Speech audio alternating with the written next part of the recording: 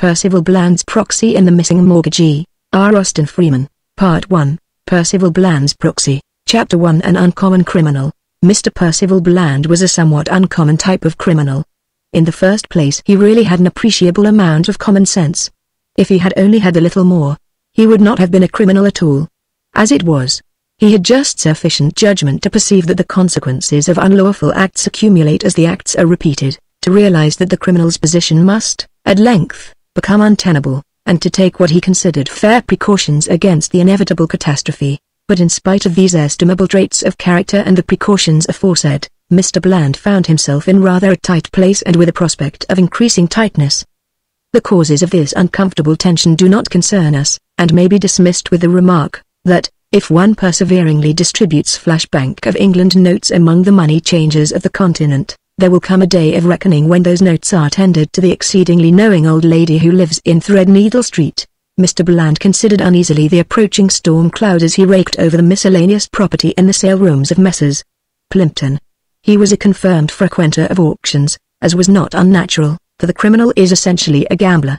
And criminal and gambler have one quality in common: each hopes to get something of value without paying the market price for it. So Percival turned over the dusty oddments and his own difficulties at one and the same time. The vital questions were, when would the storm burst?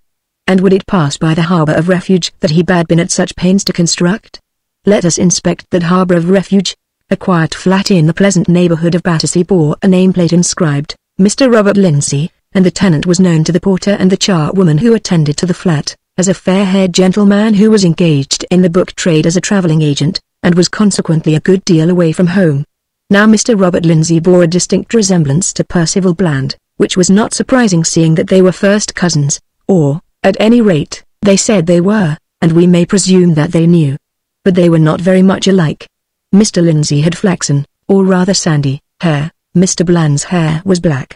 Mr. Bland had a mole under his left eye. Mr. Lindsay had no mole under his eye but carried one in a small box in his waistcoat pocket.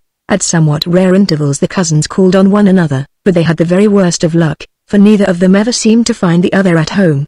And what was even more odd was that whenever Mr. Bland spent an evening at home in his lodgings over the oil shop in Bloomsbury, Mr. Lindsay's flat was empty, and as sure as Mr. Lindsay was at home in his flat so surely were Mr. Bland's lodgings vacant for the time being.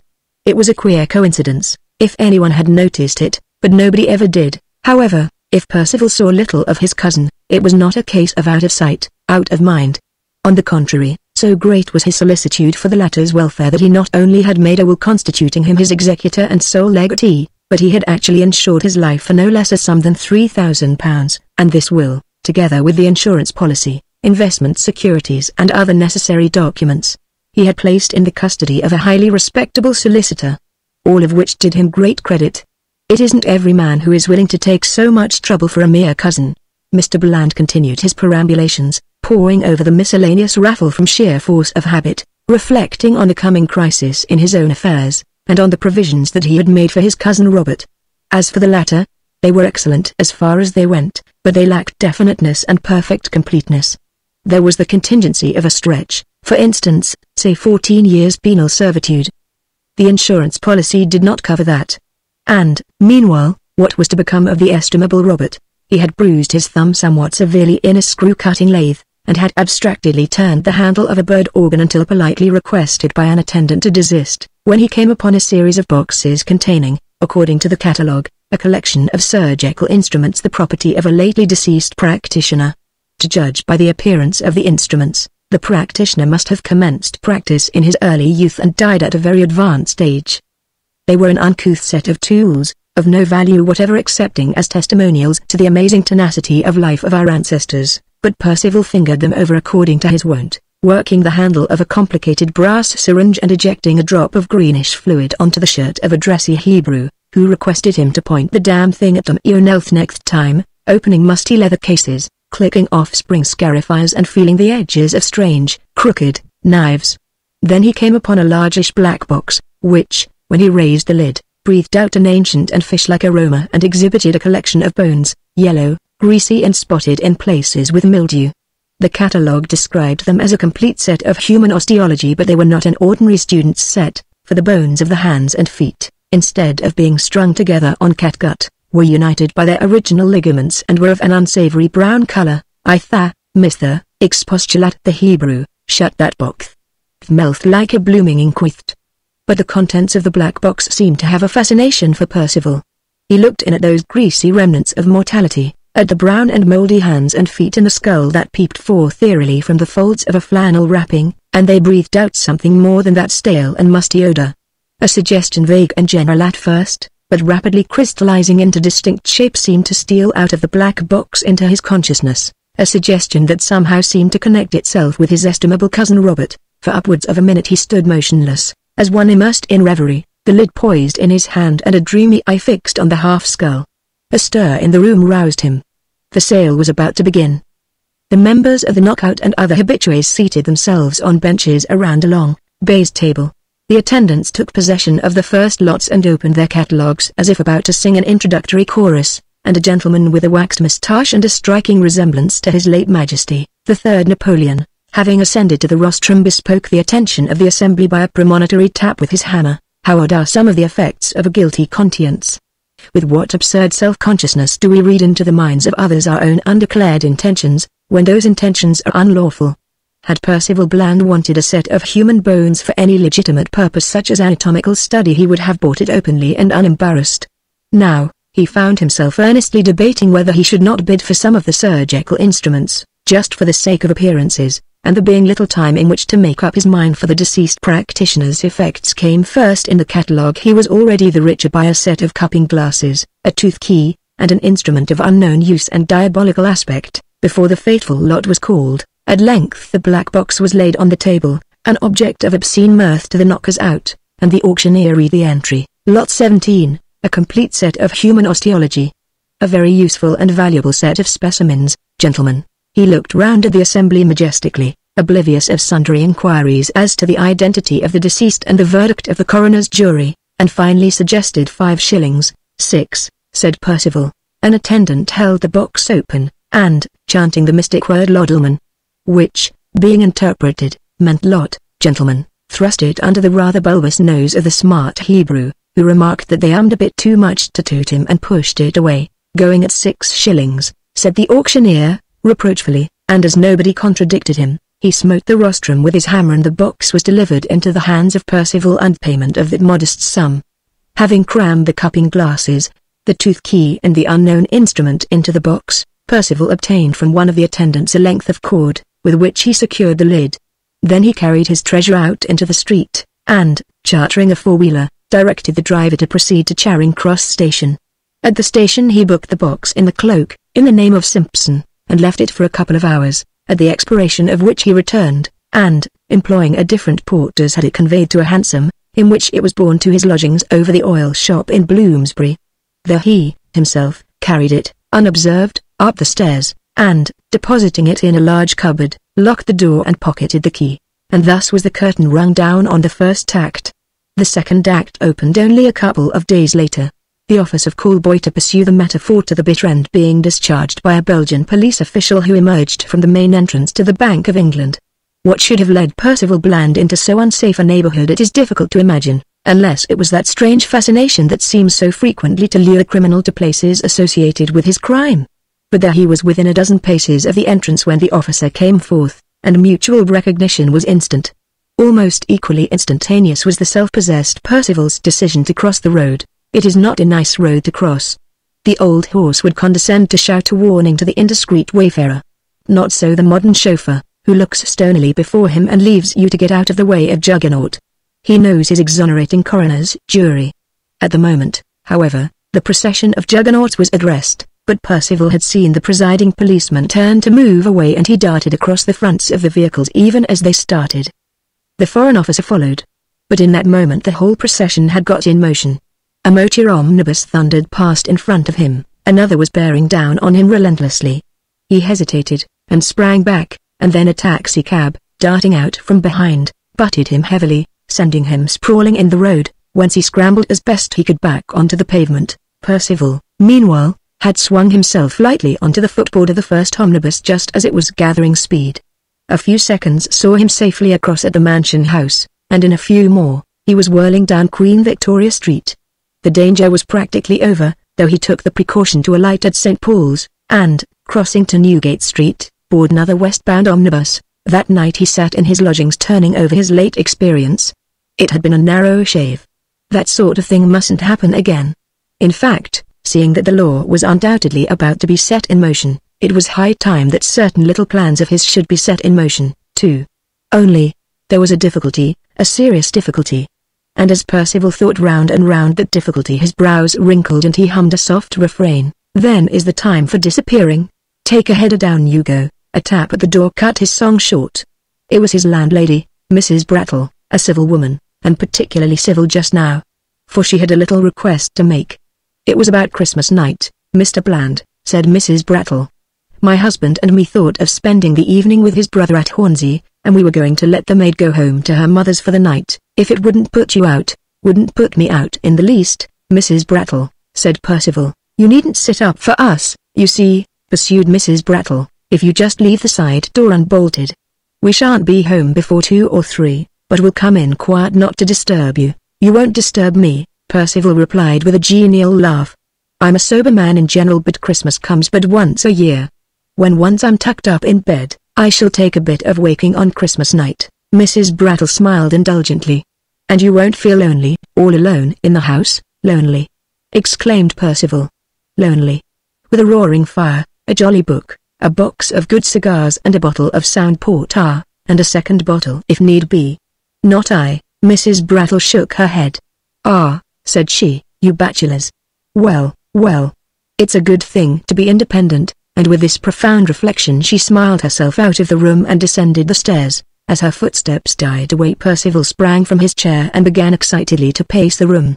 His eyes sparkled and his face was wreathed with smiles. Presently he halted before the fireplace and, gazing into the embers, laughed aloud. Damn funny, said he. Deuced rich. Neat. Very neat. Ha. Ha. And here he resumed his interrupted song. When the sky above is clearing, when the sky above is clearing, bob up serenely, bob up serenely, bob up serenely from below, which may be regarded as closing the first scene of the second act. During the few days that intervened before Christmas, Percival went abroad but little, and yet he was a busy man. He did a little surreptitious shopping, venturing out as far as Charing Cross Road, and his purchases were decidedly miscellaneous. A porridge saucepan, a second-hand copy of Gray's Anatomy, a rabbit skin, a large supply of glue and upwards of 10 pounds of shin of beef seems a rather odd assortment, and it was a mercy that the weather was frosty, for otherwise Percival's bedroom, in which these delicacies were deposited under lock and key, would have yielded odorous traces of its wealth. But it was in the long evenings that his industry was most conspicuous, and then it was that the big cupboard with the excellent lever lock, which he himself had fixed on, began to fill up with the fruits of his labors. In those evenings the porridge saucepan would simmer on the hob with a rich lading of good Scotch glue, the black box of the deceased practitioner would be hauled forth from its hiding place, and the well-thumbed Grey laid open on the table. It was an arduous business though, a stiffer task than he had bargained for. The right and left bones were so confoundedly alike, and the bones that joined were so difficult to fit together. However, the plates in Grey were large and very clear, so it was only a question of taking enough trouble. His method of work was simple and practical. Having fished a bone out of the box, he would compare it with the illustrations in the book until he had identified it beyond all doubt, when he would tie on it a paper label with its name and side right or left. Then he would search for the adjoining bone, and, having fitted the two together, would secure them with a good daub of glue and lay them in a fender to dry. It was a crude and horrible method of articulation that would have made a museum curator shudder. But it seemed to answer Percival's purpose, whatever that may have been, for gradually the loose items came together into recognizable members such as arms and legs. The vertebrae, which were, fortunately, strung in their order on a thick cord, were joined up into a solid backbone, and even the ribs, which were the toughest job of all, fixed on in some semblance of a thorax. It was a wretched performance. The bones were plastered with gouts of glue and yet would have broken apart at a touch. But, as we have said, Percival seemed satisfied, and as he was the only person concerned, there was no more to be said. In due course, Christmas Day arrived. Percival dined with the Brattles at 2, dozed after dinner, woke up for tea, and then, as Mrs. Brattle, in purple and fine raiment, came in to remove the tea tray, he spread out on the table the materials for the night's carouse. A quarter of an hour later, the side slammed, and, peering out of the window, he saw the shopkeeper and his wife hurrying away up the gaslit street towards the nearest omnibus route. Then Mr. Percival Bland began his evening's entertainment, and a most remarkable entertainment it was, even for a solitary bachelor, left alone in a house on Christmas night. First, he took off his clothing and dressed himself in a fresh suit. Then, from the cupboard he brought forth the reconstituted set of osteology and, laying the various members on the table, returned to the bedroom, whence he presently reappeared with a large, savoury parcel which he had disinterred from a trunk. The parcel being opened revealed his accumulated purchases in the matter of shin of beef. With a large knife, providently sharpened beforehand, he cut the beef into large, thin slices which he proceeded to wrap around the various bones that formed the complete set, whereby their nakedness was certainly mitigated though their attractiveness was by no means increased. Having thus clothed the dry bones, he gathered up the scraps of offal that were left, to be placed presently inside the trunk. It was an extraordinary proceeding, but the next was more extraordinary still. Taking up the newly clothed members one by one, he began very carefully to insinuate them into the garments that he had recently shed. It was a ticklish business, for the glue joints were as brittle as glass. Very cautiously the legs were separately inducted, first into underclothing and then into trousers. The skeleton feet were fitted with the cast-off socks and delicately persuaded into the boots. The arms, in like manner, were gingerly pressed into their various sleeves and through the armholes of the waistcoat, and then came the most difficult task of all to fit the garments on the trunk. For the skull and ribs, secured to the backbone with mere spots of glue, were ready to drop off at a shake, and yet the garments had to be drawn over them with the arms enclosed in the sleeves. But Percival managed it at last by resting his restoration in the big, padded armchair and easing the garments on inch by inch. It now remained only to give the finishing touch, which was done by cutting the rabbit skin to the requisite shape and affixing it to the skull with a thin coat of stiff glue, and when the skull had thus been finished with a sort of crude, makeshift wig, its appearance was so appalling as even to disturb the nerves of the matter-of-fact Percival. However, this was no occasion for cherishing sentiment. A skull in an extemporized wig or false scalp might be, and in fact was, a highly unpleasant object, but so was a Belgian police officer. Having finished the restoration, Percival fetched the water jug from his bedroom, and, descending to the shop, the door of which had been left unlocked, tried the taps of the various drums and barrels until he came to the one which contained methylated spirit, and from this he filled his jug and returned to the bedroom. Pouring the spirit out into the basin, he tucked a towel round his neck and filling his sponge with spirit proceeded very vigorously to wash his hair and eyebrows, and as, by degrees, the spirit in the basin grew dark and turbid, so did his hair and eyebrows grow lighter in color until, after a final energetic rub with a towel, they had acquired a golden or sandy hue indistinguishable from that of the hair of his cousin Robert. Even the mole under his eye was susceptible to the changing conditions, for when he had wetted it thoroughly with spirit, he was able, with the blade of a penknife to peel it off as neatly as if it had been stuck on with spirit gum. Having done which, he deposited it in a tiny box which he carried in his waistcoat pocket. The proceedings which followed were unmistakable as to their object. First he carried the basin of spirit through into the sitting room and deliberately poured its contents onto the floor by the armchair. Then, having returned the basin to the bedroom, he again went down to the shop, where he selected a couple of galvanized buckets from the stock, filled them with paraffin oil from one of the great drums and carried them upstairs. The oil from one bucket he poured over the armchair and its repulsive occupant, the other bucket he simply emptied on the carpet, and then went down to the shop for a fresh supply. When this proceeding had been repeated once or twice the entire floor and all the furniture were saturated, and such a reek of paraffin filled the air of the room that Percival thought it wise to turn out the gas. Returning to the shop, B poured a bucketful of oil over the stack of bundles of firewood, another over the counter and floor and a third over the loose articles on the walls and hanging from the ceiling. Looking up at the latter, B now perceived a number of greasy patches where the oil had soaked through from the floor above, and some of these were beginning to drip onto the shop floor. He now made his final preparations. Taking a bundle of wheel firelighters, he made a small pile against the stack of firewood. In the midst of the firelighters he placed a ball of string saturated in paraffin, and in the central hole of the ball he stuck a half-dozen diminutive Christmas candles. This mine was now ready. Providing himself with a stock of firelighters, a few balls of paraffin string and a dozen or so of the little candles, he went upstairs to the sitting room, which was immediately above the shop. Here, by the glow of the fire, he built up one or two piles of firelighters around and partly under the armchair, placed the balls of string on the piles and stuck 2 or 3 bundles in each ball. Everything was now ready. Stepping into the bedroom, he took from the cupboard a spare overcoat, a new hat and a new umbrella, for he must leave his old hats, coat and umbrella in the hall. He put on the coat and hat, and, with the umbrella in his hand, returned to the sitting room. Opposite the armchair he stood a while, irresolute, and a pang of horror shot through him. It was a terrible thing that he was going to do, a thing the consequences of which no one could foresee. He glanced furtively at the awful shape that sat huddled in the chair, its horrible head all awry and its rigid limbs sprawling in hideous grotesque deformity. It was but a dummy, a mere scarecrow, but yet, in the dim firelight, the grisly face under that horrid wig seemed to leer intelligently, to watch him with secret malice out of its shadowy eye sockets, until he looked away with clammy skin and a shiver of half-superstitious terror. But this would never do. The evening had run out, consumed by these engrossing labors. It was nearly 11 o'clock, and high time for him to be gone.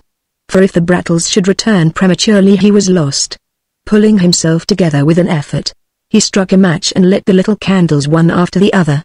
In a quarter of an hour or so, they would have burned down to the balls of string, and then he walked quickly out of the room, but, at the door, he paused for a moment to look back at the ghastly figure, seated rigidly in the chair with the lighted candles at its feet, like some foul fiend appeased by votive fires. The unsteady flames threw flickering shadows on its face that made it seem to mow and gibber and grin in mockery of all his care and caution. So he turned and tremblingly ran down the stairs, opening the staircase window as he went. Running into the shop, he lit the candles there and ran out again, shutting the door after him. Secretly and guiltily he crept down the hall, and opening the door a few inches peered out. A blast of icy wind poured in with a light powdering of dry snow. He opened his umbrella, flung open the door, looked up and down the empty street, stepped out, closed the door softly and strode away over the whitening pavement. Chapter 2, related by Christopher Jervis, M.D. It was one of the axioms of medico-legal practice laid down by my colleague, John Thorndyke, that the investigator should be constantly on his guard against the effect of suggestion. Not only must all prejudices and preconceptions be avoided, but when information is received from outside, the actual, undeniable facts must be carefully sifted from the inferences which usually accompany them. Of the necessity for this precaution our insurance practice furnished an excellent instance in the case of the fire at Mr. Brattle's oil shop. The case was brought to our notice by Mr. Stalker of the Griffin Fire and Life Insurance Society a few days after Christmas. He dropped in, ostensibly to wish us a happy new year, but a discreet pause in the conversation on Thorndyke's part elicited a further purpose. "Did you see the account of that fire in Bloomsbury?" Mr. Stalker asked. "The oil shop?" "Yes. But I didn't note any details, excepting that a man was apparently burnt to death and that the affair happened on the 25th of December. "Yes, I know," said Mr. Stalker. "It seems uncharitable, but one can't help looking a little askance at these quarter-day fires. And the date isn't the only doubtful feature in this one. The divisional officer of the fire brigade, who has looked over the ruins, tells me that there are some appearances suggesting that the fire broke out in two different places, the shop and the first-floor room over it. Mind you, he doesn't say that it actually did. The place is so thoroughly gutted that very little is to be learned from it, but that is his impression, and it occurred to me that if you were to take a look at the ruins, your radiographic eye might detect something that he had overlooked." "It isn't very likely," said Thorndyke. "Every man to his trade. The divisional officer looks at a burnt house with an expert eye, which I do not. My evidence would not carry much weight if you were contesting the claim." "Perhaps not," replied Mr. Stalker, "and we are not anxious to contest the claim unless there is manifest fraud. Arson is a serious matter. It is willful murder in this case," remarked Thorndyke. "I know," said Stalker. "And that reminds me that the man who was burnt happens to have been insured in our office, too. So we stand a double loss." "How much?" asked Thorndyke. "The dead man, Percival Bland, had insured his life for £3,000. Thorndyke became thoughtful. The last statement had apparently made more impression on him than the former ones. "If you want me to look into the case for you," said he, "you had better let me have all the papers connected with it, including the proposal forms." Mr. Stalker smiled. "I thought you would say that. I know you of old, you see, so I slipped the papers in my pocket before coming here." He laid the documents on the table and asked, "Is there anything that you want to know about the case?" "Yes," replied Thorndyke. "I want to know all that you can tell me, which is mighty little," said Stalker, "but such as it is, you shall have it. The oil shop man's name is Brattle and the dead man, Bland, was his lodger. Bland appears to have been a perfectly steady, sober man in general, but it seems that he had announced his intention of spending a jovial Christmas night and giving himself a little extra indulgence. He was last seen by Mrs. Brattle at about 6:30, sitting by a blazing fire, with a couple of unopened bottles of port on the table and a box of cigars. He had a book in his hand and 2 or 3 newspapers lay on the floor by his chair. Shortly after this, Mr. and Mrs. Brattle went out on a visit to Hornsey, leaving him alone in the house. "Was there no servant?" asked Thorndyke. "The servant had the day and night off duty to go to her mother's. That, by the way, looks a trifle fishy. However, to return to the Brattles, they spent the evening at Hornsey and did not get home until past 3 in the morning, by which time their house was a heap of smoking ruins. Mrs. Brattle's idea is that Bland must have drunk himself sleepy, and dropped one of the newspapers into the fender, where a chance cinder may have started the blaze. Which may or may not be the true explanation. Of course, an habitually sober man can get pretty mimsy on 2 bottles of port." "What time did the fire break out?" asked Thorndyke. "It was noticed about 11:30 that flames were issuing from one of the chimneys, and the alarm was given at once. The first engine arrived 10 minutes later, but, by that time, the place was roaring like a furnace. Then the water plugs were found to be frozen hard, which caused some delay. In fact, before the engines were able to get to work the roof had fallen in, and the place was a mere shell. You know what an oil shop is, when once it gets a fair start. And Mr. Bland's body was found in the ruins, I suppose?" "Body?" exclaimed Mr. Stalker. "There wasn't much body. Just a few charred bones, which they dug out of the ashes next day. And the question of identity, we shall leave that to the coroner. But there really isn't any question. To begin with, there was no one else in the house, and then the remains were found mixed up with the springs and casters of the chair that Bland was sitting in when he was last seen. Moreover, there were found, with the bones, a pocket knife, a bunch of keys and a set of steel waistcoat buttons, all identified by Mrs. Brattle as belonging to Bland. She noticed the cut steel buttons on his waistcoat when she wished him good night." "By the way," said Thorndyke, "was Bland reading by the light of an oil lamp?" "No," replied Stalker. "There was a 2-branch gasolier with a porcelain shade to one burner, and he had that burner alight when Mrs. Brattle left." Thorndyke reflectively picked up the proposal form, and, having glanced through it, remarked, "I see that Bland is described as unmarried. Do you know why he insured his life for this large amount?" "No, we assumed that it was probably in connection with some loan that he had raised.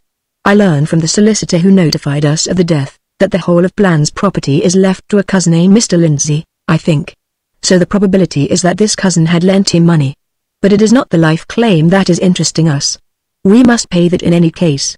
It is the fire claim that we want you to look into." "Very well," said Thorndyke, "I will go round presently and look over the ruins, and see if I can detect any substantial evidence of fraud." "If you would," said Mr. Stalker, rising to take his departures, "we should be very much obliged.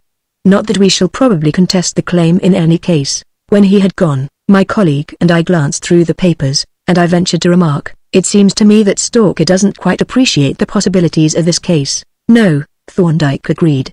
"But, of course, it is an insurance company's business to pay, and not to boggle at anything short of glaring fraud. And we specialists too," he added with a smile, "must beware of seeing too much.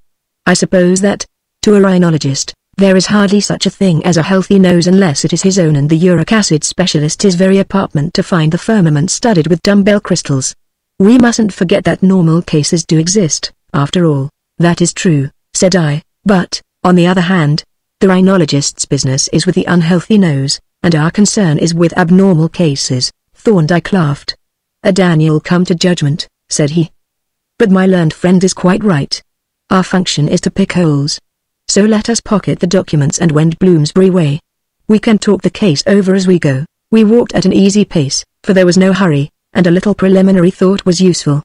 After a while, as Thorndyke made no remark, I reopened the subject. "How does the case present itself to you?"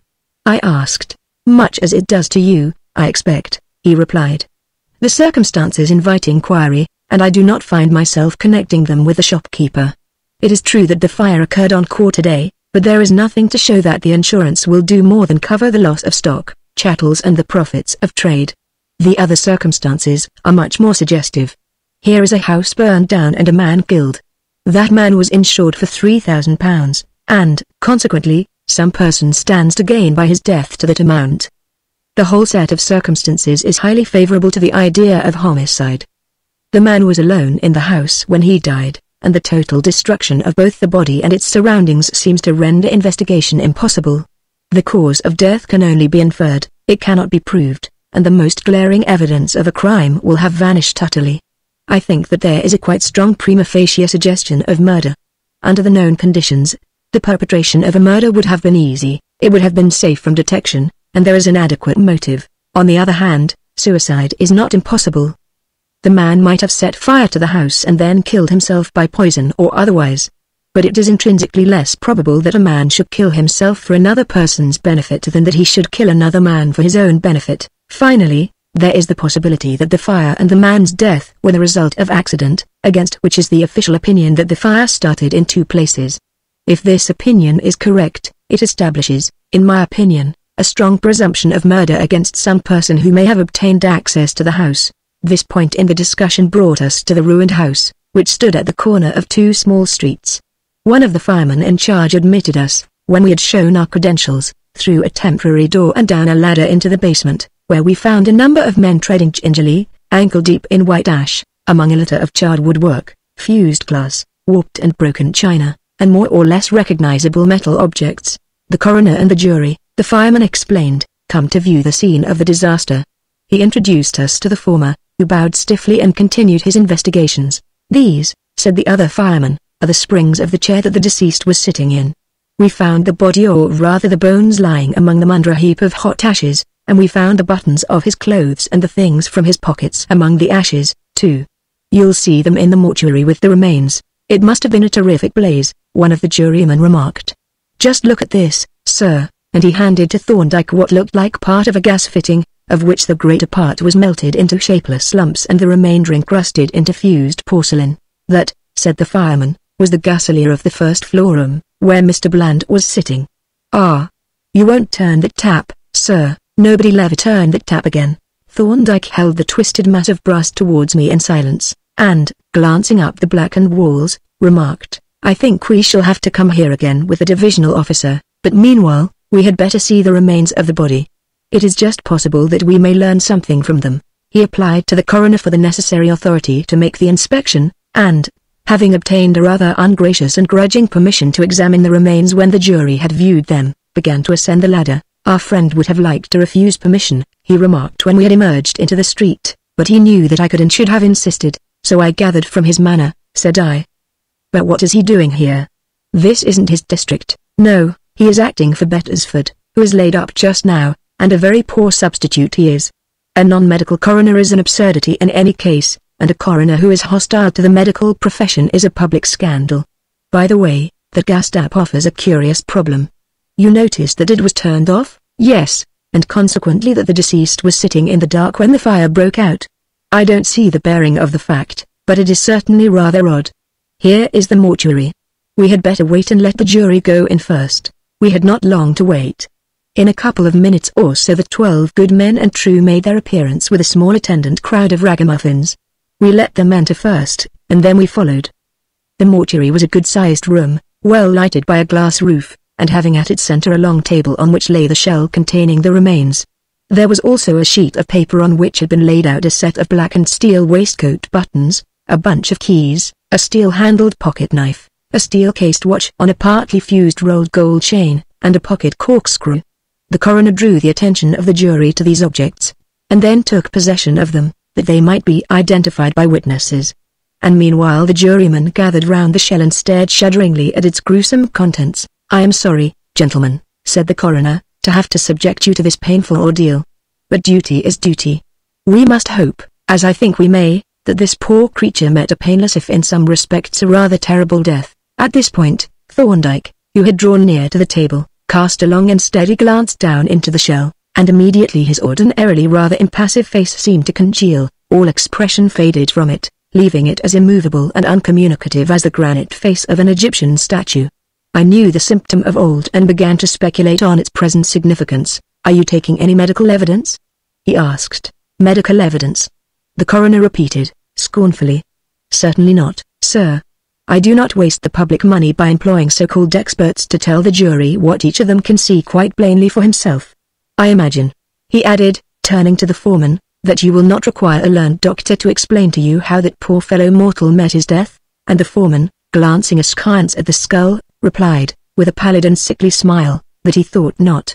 Do you, sir, the coroner continued, with a dramatic wave of the hand towards the plain coffin, suppose that we shall find any difficulty in determining how that man came by his death? I imagine, replied Thorndyke, without moving a muscle, or, indeed, appearing to have any muscles to move. I imagine you will find no difficulty whatever. So do I, said the coroner. Then, retorted Thorndyke, with a faint, inscrutable smile, we are, for once, in complete agreement. As the coroner and jury retired, leaving my colleague and me alone in the mortuary, Thorndyke remarked, I suppose this kind of farce will be repeated periodically so long as these highly technical medical inquiries continued to be conducted by laypersons. I made no reply, for I had taken a long look into the shell, and was lost in astonishment. But my dear Thorndyke, I exclaimed, what on earth does it mean? Are we to suppose that a woman can have palmed herself off as a man on the examining medical officer of a London Life Assurance Society? Thorndyke shook his head. I think not, said he. Our friend, Mr. Bland, may conceivably have been a woman in disguise, but he certainly was not a negress. A negress? I gasped. By Jove! So it is. I hadn't looked at the skull. But that only makes the mystery more mysterious. Because, you remember, the body was certainly dressed in Bland's clothes. Yes, there seems to be no doubt about that. And you may have noticed, as I did, Thorndyke continued dryly, the remarkably fireproof character of the waistcoat buttons, watch case, knife handle, and other identifiable objects. But what a horrible affair! I exclaimed. The brute must have gone out and enticed some poor devil of a negress into the house, have murdered her in cold blood and then deliberately dressed the corpse in his own clothes. It is perfectly frightful. Again Thorndyke shook his head. It wasn't as bad as that, Jervis, said he, though I must confess that I feel strongly tempted to let your hypothesis stand. It would be quite amusing to put Mr. Bland on trial for the murder of an unknown negress, and let him explain the facts himself. But our reputation is at stake. Look at the bones again and a little more critically. You very probably looked for the sex first, then you looked for racial characters. Now carry your investigations a step farther. There is the stature, said I. But that is of no importance, as these are not Bland's bones. The only other point that I notice is that the fire seems to have acted very unequally on the different parts of the body. Yes, agreed Thorndyke, and that is the point. Some parts are more burned than others, and the parts which are burned most are the wrong parts. Look at the backbone, for instance. The vertebrae are as white as chalk. They are mere masses of bone ash. But, of all parts of the skeleton, there is none so completely protected from fire as the backbone, with the great dorsal muscles behind, and the whole mass of the viscera in front. Then look at the skull. Its appearance is quite inconsistent with the suggested facts. The bones of the face are bare and calcined and the orbits contain not a trace of the eyes or other structures, and yet there is a charred mass of what may or may not be scalp adhering to the crown. But the scalp, as the most exposed and the thinnest covering, would be the first to be destroyed, while the last to be consumed would be the structures about the jaws and the base, of which, you see, not a vestige is left. Here he lifted the skull carefully from the shell, and, peering in through the great foramen at the base, handed it to me. Look in, he said, through the foramen magnum you will see better if you hold the orbits towards the skylight and notice an even more extreme inconsistency with the supposed conditions. The brain and membranes have vanished without leaving a trace. The inside of the skull is as clean as if it had been macerated. But this is impossible. The brain is not only protected from the fire, it is also protected from contact with the air. But without access of oxygen, although it might become carbonized, it could not be consumed. No, Jervis, it won't do. I replaced the skull in the coffin and looked at him in surprise. What is it that you are suggesting? I asked. I suggest that this was not a body at all, but merely a dry skeleton. But, I objected, what about those masses of what looks like charred muscle adhering to the bones? Yes, he replied, I have been noticing them. They do, as you say, look like masses of charred muscle. But they are quite shapeless and structureless. I cannot identify a single muscle or muscular group, and there is not a vestige of any of the tendons. Moreover, the distribution is false. For instance, will you tell me what muscle you think that is? He pointed to a thick, charred mass on the inner surface of the left tibia or shin bone. Now this portion of the bone, as many a hockey player has had reason to realize, has no muscular covering at all. It lies immediately under the skin. I think you are right, Thorndyke, said I. That lump of muscle in the wrong place gives the whole fraud away. But it was really a rather smart dodge. This fellow Bland must be an ingenious rascal. Yes, agreed Thorndyke, but an unscrupulous villain too. He might have burned down half the street and killed a score of people. He'll have to pay the piper for this little frolic. What shall you do now? Are you going to notify the coroner? No, that is not my business. I think we will verify our conclusions and then inform our clients and the police. We must measure the skull as well as we can without calipers, but it is, fortunately, quite typical. The short, broad, flat nasal bones, with the simian groove, and those large, strong teeth, worn flat by hard and gritty food, are highly characteristic. He once more lifted out the skull, and, with a spring tape, made a few measurements, while I noted the lengths of the principal long bones and the width across the hips. I make the cranial nasal index 55, said he, as he replaced the skull, and the cranial index about 72, which are quite representative numbers, and, as I see that your notes show the usual disproportionate length of arm and the characteristic curve of the tibia, we may be satisfied. But it is fortunate that the specimen is so typical. To the experienced eye, racial types have a physiognomy which is unmistakable on mere inspection. But you cannot transfer the experienced eye. You can only express personal conviction and back it up with measurements. And now we will go and look in on Stalker, and inform him that his office has saved £3,000 by employing us. After which it will be westward ho! For Scotland Yard, to prepare an unpleasant little surprise for Mr. Percival Bland. There was joy among the journalists on the following day. Each of the morning papers devoted an entire column to an unusually detailed account of the inquest on the late Percival Bland who, it appeared, met his death by misadventure, and a verbatim report of the coroner's eloquent remarks on the danger of solitary, fireside tippling, and the stupefying effects of port wine. An adjacent column contained an equally detailed account of the appearance of the deceased at Bow Street Police Court to answer complicated charges of arson, fraud and forgery, while a third collated the two accounts with gleeful commentaries. Mr. Percival Bland, alias Robert Lindsay, now resides on the breezy uplands of Dartmoor, where, in his abundant leisure, he, no doubt, regrets his misdirected ingenuity. But he has not laboured in vain. To the Lord Chancellor he has furnished an admirable illustration of the danger of appointing late coroners, and to me an unforgettable warning against the effects of suggestion. Part 2, The Missing Mortgagee, Chapter 1. Thomas Elton. Early in the afternoon of a warm, humid November day, Thomas Elton sauntered dejectedly along the Margate Esplanade, casting an eye now on the slate-coloured sea with its pall of slate-coloured sky, and now on the harbour, where the ebb tide was just beginning to expose the mud.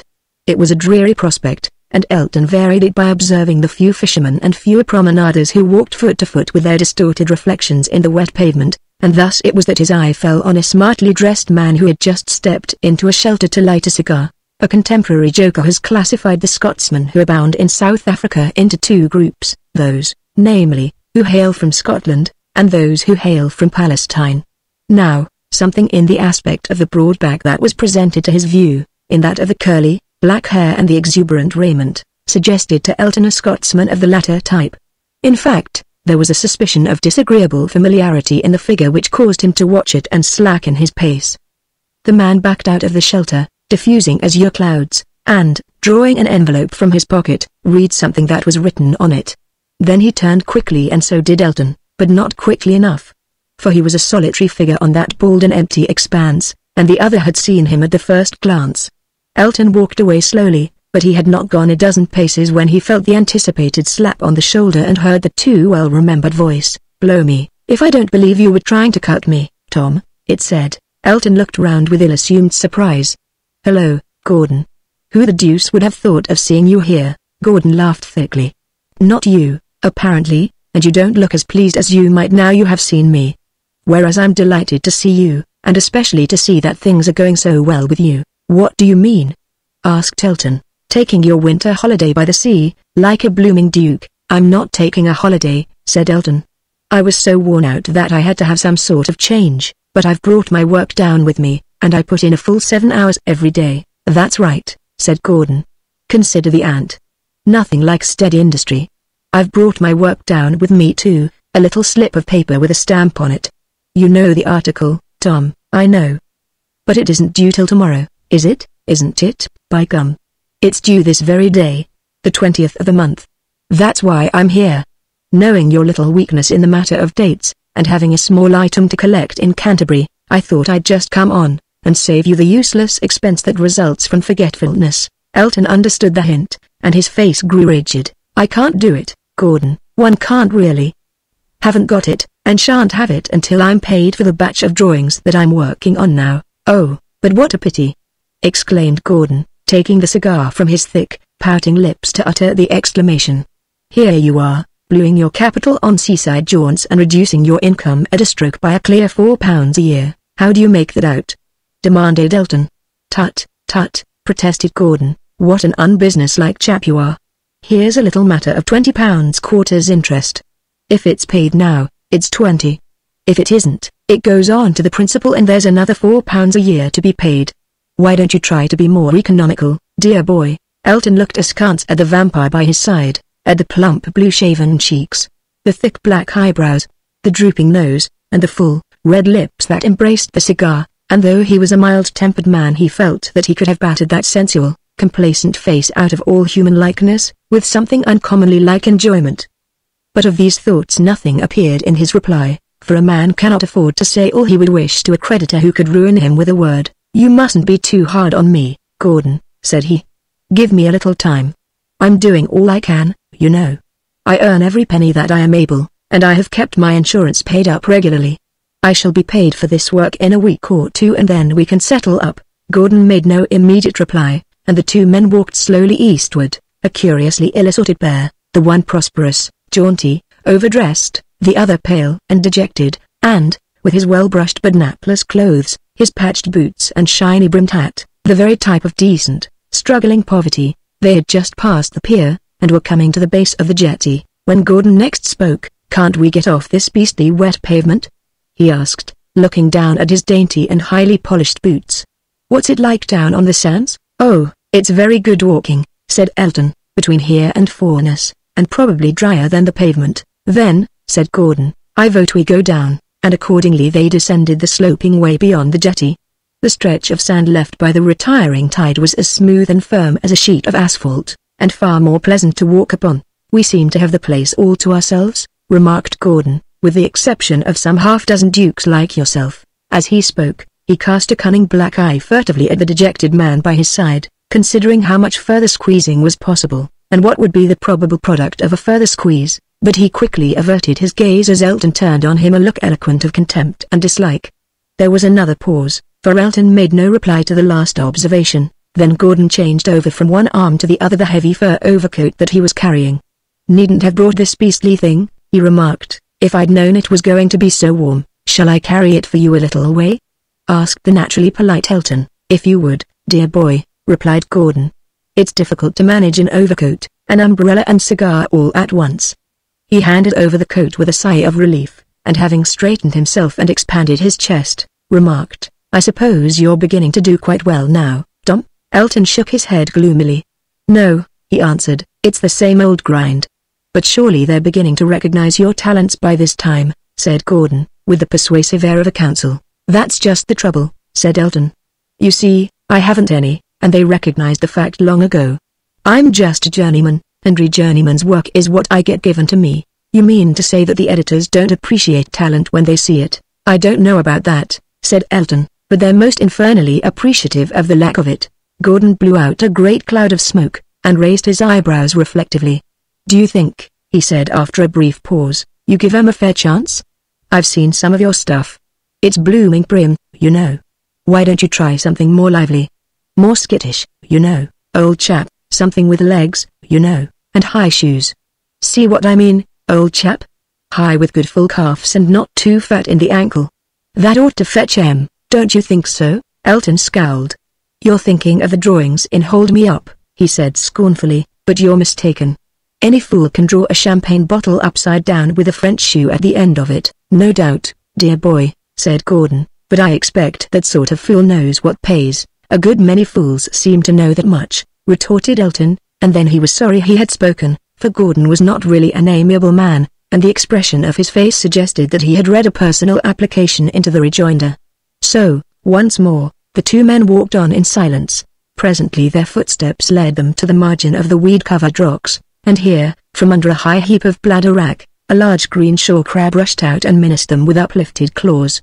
Gordon stopped and stared at the creature with cockney surprise, prodding it with his umbrella, and speculating aloud as to whether it was good to eat. The crab, as if alarmed at the suggestion, suddenly darted away and began to scuttle over the green-clad rocks, finally plunging into a large, deep pool. Gordon pursued it, hobbling awkwardly over the slippery rocks, until he came to the edge of the pool, over which he stooped, raking inquisitively among the weedy fringe with his umbrella. He was so much interested in his quarry that he failed to allow for the slippery surface on which he stood. The result was disastrous. Of a sudden, one foot began to slide forward, and when he tried to recover his balance, was instantly followed by the other. For a moment he struggled frantically to regain his footing, executing a sort of splashing, stamping dance on the margin. Then, the circling seabirds were startled by a yell of terror. An ivory-handled umbrella flew across the rocks, and Mr. Solomon Gordon took a complete header into the deepest part of the pool. What the crab thought of it history does not relate. What Mr. Gordon thought of it is unsuitable for publication, but, as he rose, like an extremely up-to-date merman, he expressed his sentiments with a wealth of adjectives that brought Elton in the verge of hysteria. "It's a good job you brought your overcoat, after all," Elton remarked for the sake of saying something, and thereby avoiding the risk of exploding into undeniable laughter. The Hebrew made no reply, at least, no reply that lends itself to verbatim report, but staggered towards the hospitable overcoat, holding out his dripping arms. Having inducted him into the garment and buttoned him up, Elton hurried off to recover the umbrella, and, incidentally, to indulge himself in a broad grin, and, having secured it, angled with it for the smart billycock which was floating across the pool. It was surprising what a change the last minute or two had wrought. The positions of the two men were now quite reversed. Despite his shabby clothing, Elton seemed to walk quite jauntily as compared with his shuddering companion who trotted by his side with short miserable steps, shrinking into the uttermost depths of his enveloping coat, like an alarmed winkle into its shell, puffing out his cheeks and anathematizing the universe in general as well as his chattering teeth would let him. For some time they hurried along towards the slope by the jetty without exchanging any further remarks. Then suddenly, Elton asked, "What are you going to do, Gordon? You can't travel like that, can't you lend me a change?" asked Gordon. Elton reflected. He had another suit, his best suit, which he had been careful to preserve in good condition for use on those occasions when a decent appearance was indispensable. He looked askance at the man by his side, and something told him that the treasured suit could probably receive less careful treatment than it was accustomed to. Still, the man couldn't be allowed to go about in wet clothes. "I've got a spare suit," he said. "It isn't quite up to your style, and may not be much of a fit, but I dare say you'll be able to put up with it for an hour or two." "It'll be dry anyhow," mumbled Gordon, "so we won't trouble about the style. How far is it to your rooms?" The plural number was superfluous. Elton's room was in a little ancient flint house at the bottom of a narrow close in the old quarter of the town. You reached it without any formal preliminaries of bell or knocker by simply letting yourself in by a street door, crossing a tiny room, opening the door of what looked like a narrow cupboard, and squeezing up a diminutive flight of stairs, which was unexpectedly exposed to view. By following this procedure, the two men reached a small bed-sitting room. That is to say, it was a bedroom, but by sitting down on the bed, you converted it into a sitting room. Gordon puffed out his cheeks and looked round distastefully. "You might just ring for some hot water, old chappie," he said. Elton laughed aloud. "Ring?" he exclaimed. "Ring what? Your clothes are the only things that are likely to get wrung." "Well, then, sing out for the servant," said Gordon. Elton laughed again. "My dear fellow," said he, "we don't go in for servants. There is only my landlady, and she never comes up here. She's too fat to get up the stairs, and besides, she's got a game leg. I look after my room myself." "You'll be all right if you have a good rub-down," Gordon groaned, and emerged reluctantly from the depths of his overcoat, while Elton brought forth from the chest of drawers the promised suit and the necessary undergarments. One of these latter Gordon held up with a sour smile, as he regarded it with extreme disfavor. "I shouldn't think," said he, "you need have been at the trouble of marking them so plainly. No one's likely to want to run away with them." The undergarments certainly contrasted very unfavorably with the delicate garments which he was peeling off, excepting in one respect. They were dry, and that had to console him for the ignominious change. The clothes fitted quite fairly, notwithstanding the difference between the figures of the two men, for while Gordon was a slender man grown fat, Elton was a broad man grown thin, which, in a way, averaged their superficial area. Elton watched the process of investment and noted the caution with which Gordon smuggled the various articles from his own pockets into those of the borrowed garments without exposing them to view, heard the jingle of money, saw the sumptuous gold watch and massive chain transplanted, and noted with interest the large leather wallet that came forth from the breast pocket of the wet coat. He got a better view of this from the fact that Gordon himself examined it narrowly, and even opened it to inspect its contents. "Lucky that wasn't an ordinary pocketbook," he remarked. "If it had been, your receipt could have got wet, and so would one or two other little articles that wouldn't have been improved by salt water. And, talking of the receipt, Tom, shall I hand it over now?" "You can if you like," said Elton, "but as I told you, I haven't got the money," on which Gordon muttered, "Pity, pity," and thrust the wallet into his, or rather, Elton's breast pocket. A few minutes later, the two men came out together into the gathering darkness, and as they walked slowly up the close, Elton asked, "Are you going up to town tonight, Gordon?" "How can I?" was the reply. "I can't go without my clothes." "No, I shall run over to Broadstairs. A client of mine keeps a boarding house there. He'll have to put me up for the night, and if you can get my clothes cleaned and dried I can come over for them tomorrow." These arrangements having been settled, the two men adjourned, at Gordon's suggestion, for tea at one of the restaurants on the front, and after that, again at Gordon's suggestion, they set forth together along the cliff path that leads to Broadstairs by way of Kingsgate. "You may as well walk with me into Broadstairs," said Gordon. "I'll stand you the fare back by rail," and to this Elton had agreed, not because he was desirous of the other man's company, but because he still had some lingering hopes of being able to adjust a little difficulty respecting the installment. He did not, however, open the subject at once. Profoundly as he loathed and despised the human spider whom necessity made his associate for the moment, he exerted himself to keep up a current of amusing conversation. It was not easy, for Gordon, like most men whose attention is focused on the mere acquirement of money, looked with a dull eye on the ordinary interests of life. His tastes in art he had already hinted at, and his other tastes lay much in the same direction. Money first, for its own sake, and then those coarser and more primitive gratifications that it was capable of purchasing. This was the horizon that bounded Mr. Solomon Gordon's field of vision. Nevertheless, they were well on their way before Elton alluded to the subject that was uppermost in both their minds. "Look here, Gordon," he said at length, "can't you manage to give me a bit more time to pay up this installment? It doesn't seem quite fair to keep sending up the principal like this." "Well, dear boy," replied Gordon, "it's your own fault, you know. If you would only bear the dates in mind, it wouldn't happen." "But," pleaded Elton, "just consider what I'm paying you. I originally borrowed £50 from you, and I'm now paying you £80 a year in addition to the insurance premium. That's close on £100 a year, just about half that I managed to earn by slaving like a nigger. If you stick it up any farther you won't leave me enough to keep body and soul together, which really means that I shan't be able to pay you at all." There was a brief pause, then Gordon said dryly, "You talk about not paying, dear boy, as if you had forgotten about that promissory note." Elton set his teeth. His temper was rising rapidly. But he restrained himself. "I should have a pretty poor memory if I had," he replied, "considering the number of reminders you've given me." "You've needed them, Tom," said the other. "I've never met a slacker man in keeping to his engagements." At this Elton lost his temper completely. "That's a damned lie," he exclaimed, "and you know it, you infernal, dirty, blood-sucking parasite." Gordon stopped dead. "Look here, my friend," said he, "none of that. If I've any of your damned sauce, I'll give you a sound good hammering." "The deuce you will," said Elton, whose fingers were itching, not for the first time, to take some recompense for all that he had suffered from the insatiable usurer. "Nothing's preventing you now, you know, but I fancy % is more in your line than fighting. Give me any more sauce and you'll see," said Gordon. "Very well," was the quiet rejoinder. "I have great pleasure in informing you that you are a human moorworm.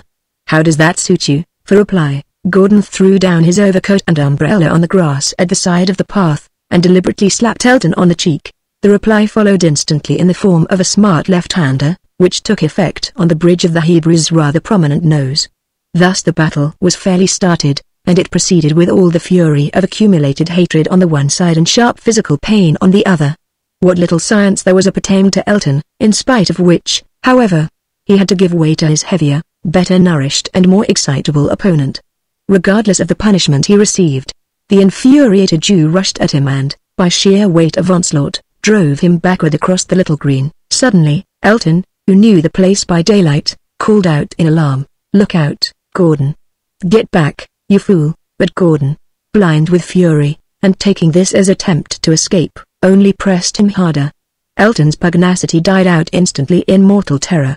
He shouted out another warning, and as Gordon still pressed him, battering furiously, he did the only thing that was possible. He dropped to the ground. And then, in the twinkling of an eye, came the catastrophe. Borne forward by his own momentum, Gordon stumbled over Elton's prostrate body, staggered forward a few paces, and fell. Elton heard a muffled groan that faded quickly, and mingled with the sound of falling earth and stones. He sprang to his feet and looked round and saw that he was alone. For some moments he was dazed by the suddenness of the awful thing that had happened. He crept timorously towards the unseen edge of the cliff, and listened. There was no sound save the distant surge of the breakers, and the scream of an invisible seabird. It was useless to try to look over. Near as he was, he could not, even now, distinguish the edge of the cliff from the dark beach below. Suddenly he bethought him of a narrow cutting that led down from the cliff to the shore. Quickly crossing the green, and mechanically stooping to pick up Gordon's overcoat and umbrella, he made his way to the head of the cutting and ran down the rough chalk roadway. At the bottom he turned to the right and, striding hurriedly over the smooth sand, peered into the darkness at the foot of the cliff. Soon there loomed up against the murky sky the shadowy form of the little headland on which he and Gordon had stood, and, almost at the same moment, there grew out of the darkness of the beach a darker spot amidst a constellation of smaller spots of white. As he drew nearer, the dark spot took shape, a horrid shape with sprawling limbs and a head strangely awry. He stepped forward, trembling, and spoke the name that the thing had borne. He grasped the flabby hand, and laid his fingers on the wrist, but it only told him the same tale as did that strangely misplaced head. The body lay face downwards, and he had not the courage to turn it over, but that his enemy was dead he had not the faintest doubt. He stood up amidst the litter of fallen chalk and earth and looked down at the horrible, motionless thing, wondering numbly and vaguely what he should do. Should he go and seek assistance? The answer to that came in another question. How came that body to be lying on the beach? And what answer should he give to the inevitable questions?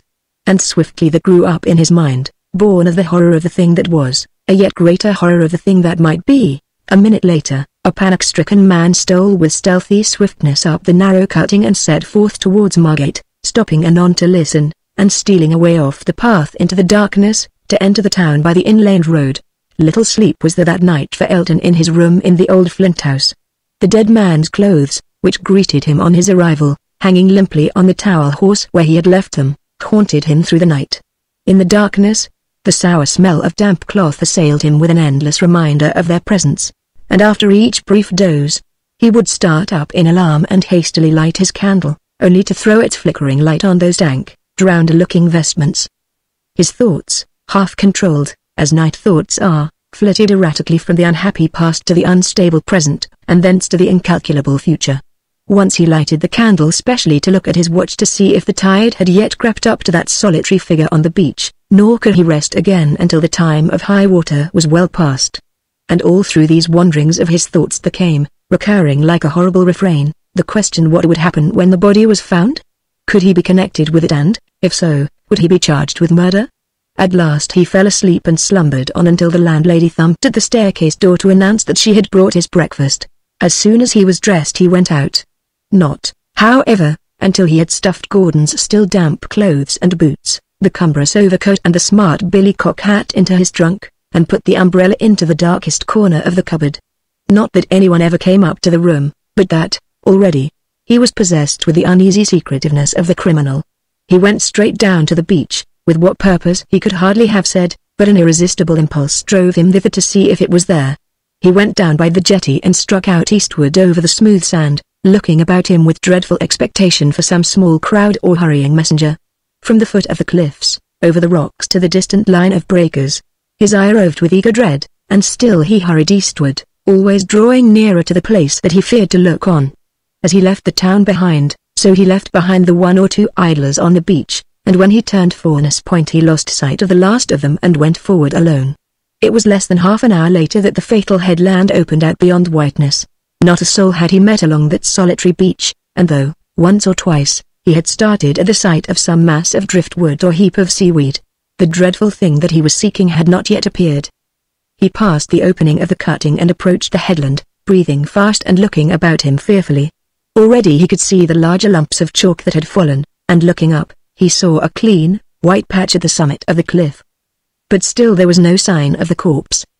He walked on more slowly now, considering whether it could have drifted out to sea, or whether he should find it in the next bay. And then, rounding the headland, he came in sight of a black hole at the cliff foot, the entrance to a deep cave. He approached yet more slowly, sweeping his eye round the little bay, and looking apprehensively at the cavity before him. Suppose the thing should have washed in there. It was quite possible. Many things did wash into that cave, for he had once visited it and had been astonished at the quantity of seaweed and jetsam that had accumulated within it. But it was an uncomfortable thought. It would be doubly horrible to meet the awful thing in the dim twilight of the cavern. And yet, the black archway seemed to draw him on, step by step, until he stood at the portal and looked in. It was an eerie place, chilly and damp. The clammy walls and roof stained green and purple and black with encrusting lichens. At one time, Elton had been told, it used to be haunted by smugglers, and then communicated with an underground passage, and the old smugglers' lookout still remained, a narrow tunnel, high up the cliff, looking out into Kingsgate Bay, and even some vestiges of the rude steps that led up to the lookout platform could still be traced, and were not impossible to climb. Indeed, Elton had, at his last visit, climbed to the platform and looked out through the spy hole. He recalled the circumstance now, as he stood, peering nervously into the darkness, and straining his eyes to see what jetsam the ocean had brought since then. At first he could see nothing but the smooth sand near the opening, then, as his eyes grew more accustomed to the gloom, he could make out the great heap of seaweed on the floor of the cave. Insensibly, he crept in, with his eyes riveted on the weedy mass and, as he left the daylight behind him, so did the twilight of the cave grow clearer. His feet left the firm sand and trod the springy mass of weed, and in the silence of the cave he could now hear plainly the rain-like patter of the leaping sandhoppers. He stopped for a moment to listen to the unfamiliar sound, and still the gloom of the cave grew lighter to his more accustomed eyes, and then, in an instant, he saw it. From a heap of weed, a few paces ahead, projected a boot, his own boot. He recognized the patch on the sole, and at the sight, his heart seemed to stand still. Though he had somehow expected to find it here, its presence seemed to strike him with a greater shock of horror from that very circumstance. He was standing stock still, gazing with fearful fascination at the boot and the swelling mound of weed, when, suddenly, there struck upon his ear the voice of a woman, singing. He started violently. His first impulse was to run out of the cave. But a moment's reflection told him what madness this would be. And then the voice drew nearer, and there broke out the high, rippling laughter of a child. Elton looked in terror at the bright opening of the cavern's mouth, expecting every moment to see it frame a group of figures. If that happened, he was lost, for he would have been seen actually with the body. Suddenly he bethought him of the spy hole and the platform, both of which were invisible from the entrance, and turning, he ran quickly over the sodden weed till he came to the remains of the steps. Climbing hurriedly up these, he reached the platform, which was enclosed in a large niche, just as the reverberating sound of voices told him that the strangers were within the mouth of the cave. He strained his ears to catch what they were saying and to make out if they were entering farther. It was a child's voice that he had first heard, and very weird were the hollow echoes of the thin treble that were flung back from the rugged walls. But he could not hear what the child had said. The woman's voice, however, was quite distinct, and the words seemed significant in more senses than one. "No, dear," it said, "you had better not go in. It's cold and damp. Come out into the sunshine." Elton breathed more freely. But the woman was more right than she knew. It was cold and damp, that thing under the black tangle of weed. Better far to be out in the sunshine. He himself was already longing to escape from the chill and gloom of the cavern. But he could not escape yet. Innocent as he actually was, his position was that of a murderer. He must wait until the coast was clear, and then steal out, to hurry away unobserved. He crept up cautiously to the short tunnel and peered out through the opening across the bay. And then his heart sank. Below him, on the sunny beach, a small party of visitors had established themselves just within view of the mouth of the cave, and even as he looked, a man approached from the wooden stairway down the cliff, carrying a couple of deck chairs. So, for the present his escape was hopelessly cut off. He went back to the platform and sat down to wait for his release, and, as he sat, his thoughts went back once more to the thing that lay under the weed. How long would it lie there undiscovered? And what would happen when it was found? What was there to connect him with it? Of course, there was his name on the clothing. But there was nothing incriminating in that, if he had only had the courage to give information at once. But it was too late to think of that now. Besides, it suddenly flashed upon him, there was the receipt in the wallet. That receipt mentioned him by name and referred to a loan. Obviously, its suggestion was most sinister, coupled with his silence. It was a deadly item of evidence against him. But no sooner had he realized the appalling significance of this document than he also realized that it was still within his reach. Why should he leave it there to be brought in evidence in false evidence, two against him? Slowly he rose and, creeping down the tunnel, once more looked out. The people were sitting quietly in their chairs, the man was reading, and the child was digging in the sand. Elton looked across the bay to make sure that no other person was approaching, and then, hastily climbing down the steps, walked across the great bed of weed, driving an army of sandhoppers before him. He shuddered at the thought of what he was going to do, and the clammy chill of the cave seemed to settle on him in a cold sweat. He came to the little mound from which the boot projected, and began, shudderingly and with faltering hand, to lift the slimy, tangled weed. As he drew aside the first bunch, B gave a gasp of horror and quickly replaced it. The body was lying on its back, and, as he lifted the weed he had uncovered not the face, for the thing had no face. It had struck either the cliff or a stone upon the beach, but there is no need to go into particulars, it had no face. When he had recovered a little, Elton groped shudderingly among the weed until he found the breast pocket from which he quickly drew out the wallet, now clammy, sodden and loathsome. He was rising with it in his hand when an apparition, seen through the opening of the cave, arrested his movement as if he had been suddenly turned into stone. A man, apparently a fisherman or sailor, was sauntering past some 30 yards from the mouth of the cave, and at his heels trotted a mongrel dog. The dog stopped, and, lifting his nose, seemed to sniff the air, and then he began to walk slowly and suspiciously towards the cave. The man sauntered on and soon passed out of view, but the dog still came on towards the cave, stopping now and again with upraised nose. The catastrophe seemed inevitable. But just at that moment the man's voice rose, loud and angry, evidently calling the dog. The animal hesitated, looking wistfully from his master to the cave, but when the summons was repeated, he turned reluctantly and trotted away. Elton stood up and took a deep breath. The chilly sweat was running down his face, his heart was thumping and his knees trembled, so that he could hardly get back to the platform. What hideous peril had he escaped, and how narrowly? For there he had stood, and had the man entered, he would have been caught in the very act of stealing the incriminating document from the body. For that matter, he was little better off now, with the dead man's property on his person, and he resolved instantly to take out and destroy the receipt and put back the wallet. But this was easier thought of than done. The receipt was soaked with sea water, and refused utterly to light when he applied a match to it. In the end, he tore it up into little fragments and deliberately swallowed them, one by one, but to restore the wallet was more than he was equal to just now. He would wait until the people had gone home to lunch, and then he would thrust it under the weed as he ran past. So he sat down again and once more took up the endless thread of his thoughts. The receipt was gone now, and with it the immediate suggestion of motive. There remained only the clothes with their two legible markings. They certainly connected him with the body, but they offered no proof of his presence at the catastrophe. And then, suddenly, another most startling idea occurred to him. Who could identify the body that had no face? There was the wallet, it was true, but he could take that away with him, and there was a ring on the finger and some articles in the pockets which might be identified. But a voice seemed to whisper to him these things were removable, too. And if he removed them, what then? Why, then, the body was that of Thomas Elton, a friendless, poverty-stricken artist, about whom no one would trouble to ask any questions. He pondered on this new situation profoundly. It offered him a choice of alternatives. Either he might choose the imminent risk of being hanged for a murder that he had not committed, or he might surrender his identity forever and move away to a new environment. He smiled faintly. His identity. What might that be worth to barter against his life? Only yesterday he would gladly have surrendered it as the bare price of emancipation from the vampire who had fastened onto him. He thrust the wallet into his pocket and buttoned his coat. Thomas Elton was dead, and that other man, as yet unnamed, should go forth, as the woman had said, into the sunshine. Chapter 2, related by Christopher Jervis, M.D. From various causes, the insurance business that passed through Thorndyke's hands had, of late, considerably increased.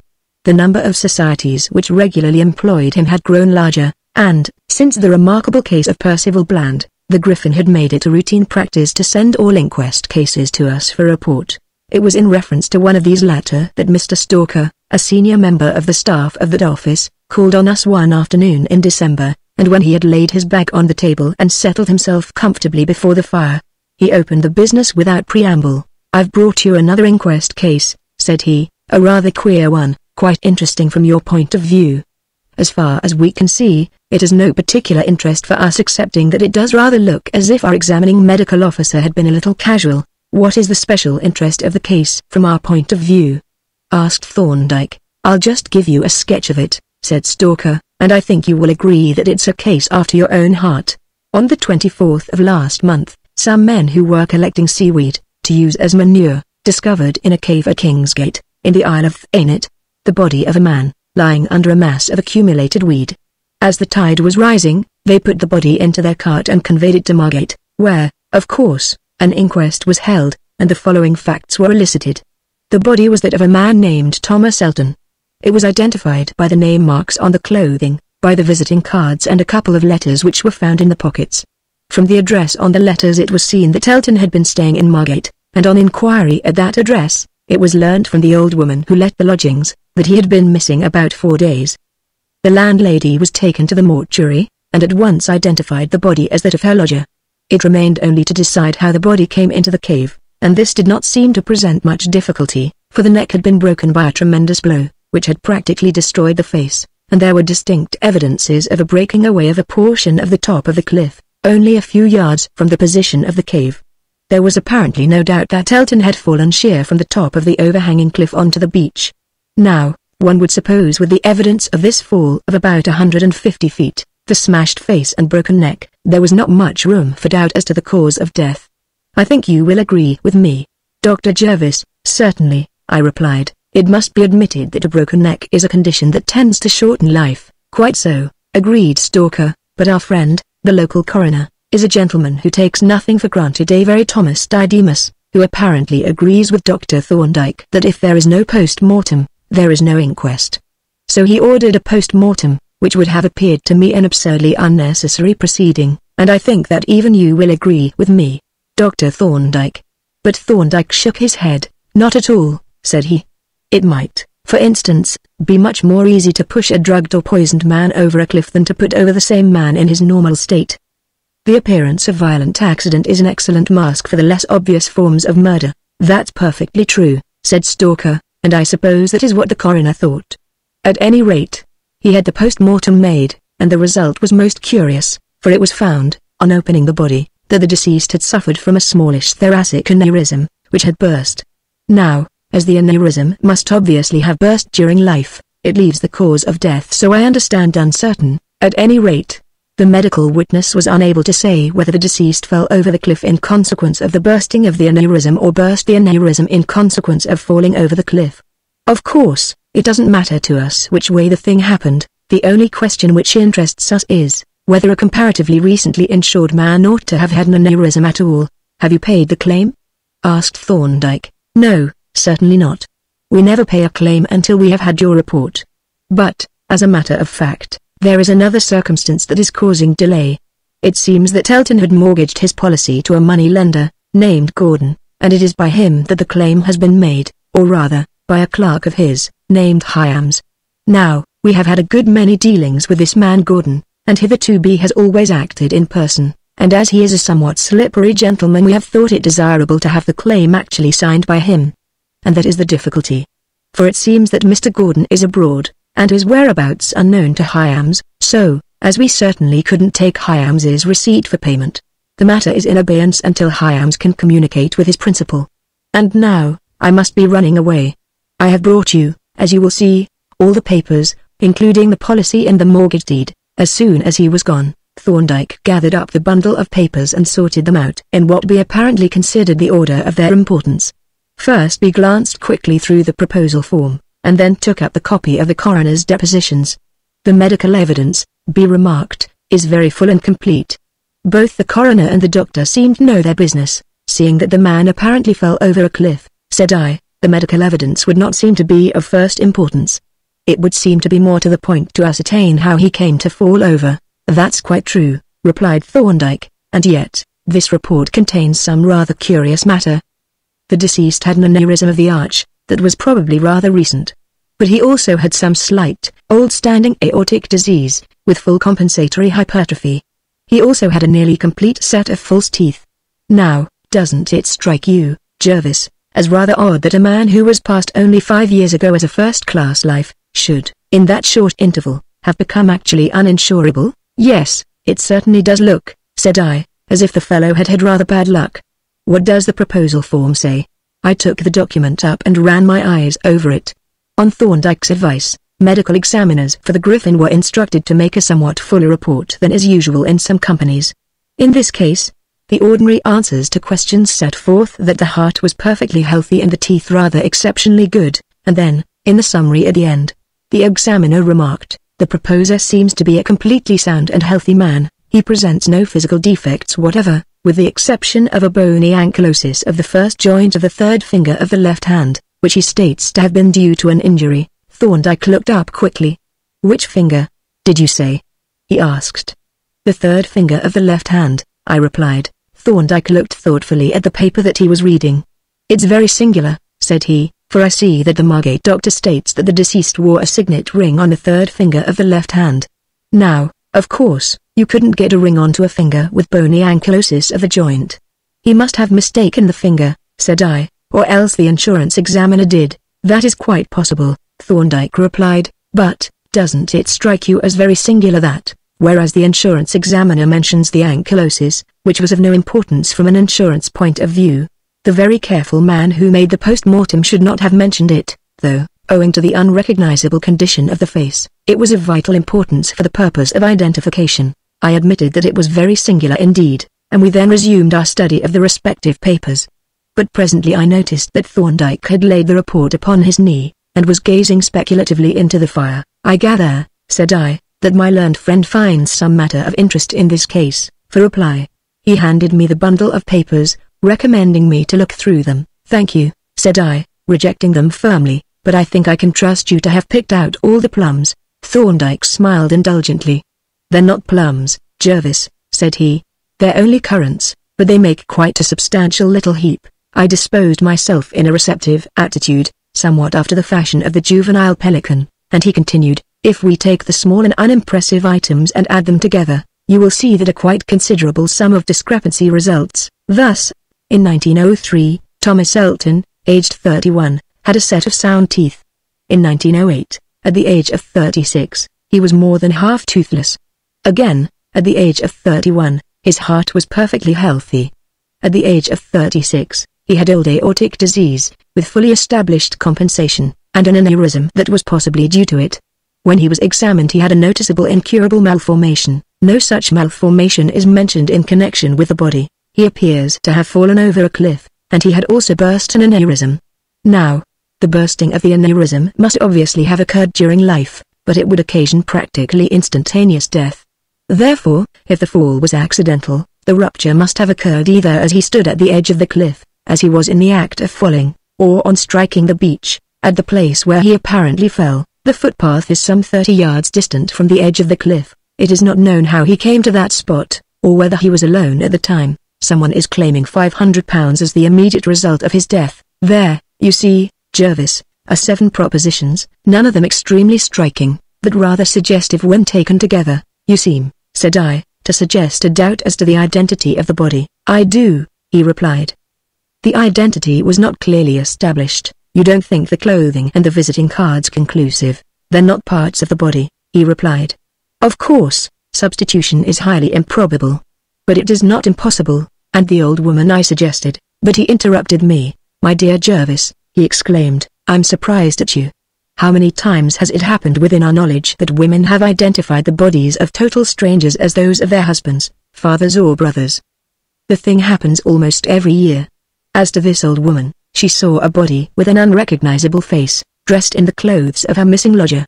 Of course, it was the clothes that she identified." "I suppose it was," I agreed, and then I said, "You seem to suggest the possibility of foul play." "Well," he replied, "if you consider those 7 points, you will agree with me that they present a cumulative discrepancy which it is impossible to ignore. The whole significance of the case turns on the question of identity, for, if this was not the body of Thomas Elton, it would appear to have been deliberately prepared to counterfeit that body. and such deliberate preparation would manifestly imply an attempt to conceal the identity of some other body. Then, he continued, after a pause, there is this deed. It looks quite regular and is correctly stamped, but it seems to me that the surface of the paper is slightly altered in one or two places, and if one holds the document up to the light, the paper looks a little more transparent in those places. He examined the document for a few seconds with his pocket lens, and then passing lens and document to me, said, "Have a look at it, Jervis, and tell me what you think." I scrutinized the paper closely, taking it over to the window to get a better light, and to me, also. The paper appeared to be changed in certain places. Are we agreed as to the position of the altered places? Thorndyke asked when I announced the fact. I only see 3 patches, I answered. 2 correspond to the name, Thomas Elton, and the third to one of the figures in the policy number. Exactly, said Thorndyke, and the significance is obvious.